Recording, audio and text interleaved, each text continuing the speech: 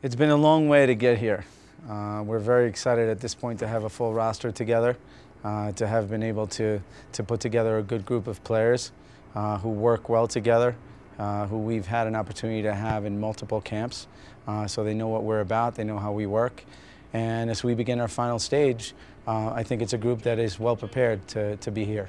I know that nowadays, obviously all the teams prepare and do their homework. But from a preparation standpoint, I like where we are. I think that the group that we have is well prepared. They know how we work. They know what we have to do here.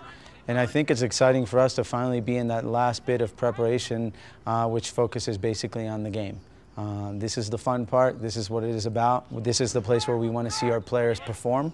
You know, as you go from cycle to cycle and as you go from camp to camp within a cycle, you're seeing different talent in players. But I think it's only until you get to must-win games where you can see if the talented players can actually come through. So I believe that we can.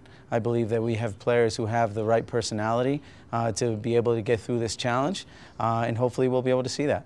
The Development Academy has been a tremendous help for the whole youth national team system, for all the age groups. Obviously, we're just now starting to see the beginning of some of those Development Academy players get through all the way to the U-20 national team, and I believe over the next couple of cycles we'll see much better results in terms of player development, in terms of having players prepared to play on the U-20 program. And I think the players are ready now to be more professional. Because of the Development Academy, they are ready to be able to step into a national team without really missing anything. So I believe it's been a tremendous help. Certainly as a national team coach, knowing that we have a whole scouting system under us that can recommend players and that follows players from week to week is an incredible help. Selecting a captain for the team is always difficult because there's a lot of things you have to take into consideration. Obviously, you want a player who you think is going to play all the time, who's going to be important on the field.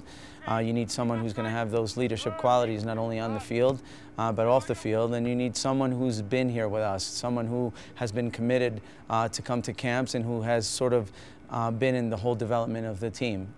So when I selected Caleb Stanko to be the captain of the team, I believe that he has all those qualities. And on top of that, I believe he has the charisma with the team. I think he's someone that the players like to follow, and someone who likes to get players on board and players in a straight line when they're not going in the right direction. So I believe that he carries all those qualities, and I know that he's going to do a great job.